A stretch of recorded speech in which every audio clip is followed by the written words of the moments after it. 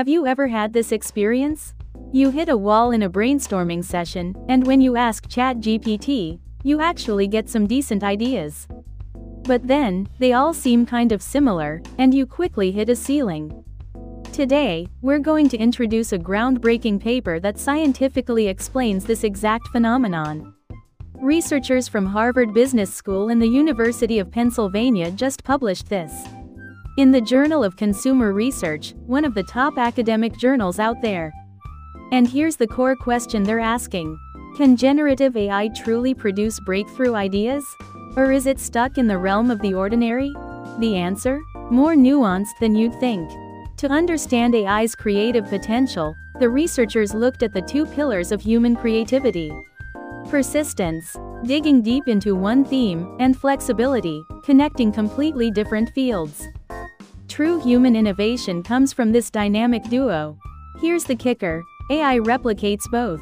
First, productivity. AI can churn through massive amounts of information in seconds. When researchers asked it to generate 500 product ideas, the first few hundred were genuinely novel. But after 500, the well runs dry. Even AI hits creative limits. Second, semantic breadth. Because AI is trained on the entire internet, it can connect wildly different concepts, things humans would never think to combine.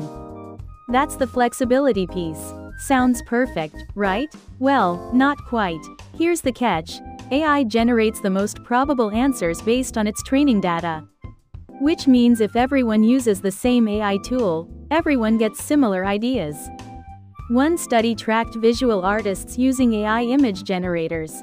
Individually, their creativity went up. But when you looked at everyone's work together, it all started looking the same. It's like a prisoner's dilemma: if you don't use AI, you fall behind. But if everyone uses it, the whole field becomes monotonous. So what's the solution? This is where the paper gets really practical. The researchers propose 4 distinct roles for AI in the creative process. 1. The designer. Make this package design slightly more modern. AI excels at generating tons of high-quality variations quickly, objectively, and without bias. Perfect for iterative improvements. 2. The writer. Same idea, better words. Studies show that AI-assisted explanations are perceived as clearer and more persuasive. AI knows how to make ideas sound compelling. 3. The interviewer. Here's where it gets interesting. Instead of asking AI for answers, ask AI to question you. How would you combine childhood nostalgia with digital personalization? By prompting you with provocative questions, AI becomes a thinking partner that draws out insights you didn't know you had. 4. The actor. Have AI role-play as a consumer. You're a 32-year-old planning a Friendsgiving party. What would you do? This isn't real consumer research, it's more like a creative exercise that can spark new hypotheses and directions. However, a warning is necessary. As more people use AI, there's a risk of homogeneity, where overall ideas become too similar. The paper's conclusion is simple. The AI excels as the designer, achieving efficient incremental improvement.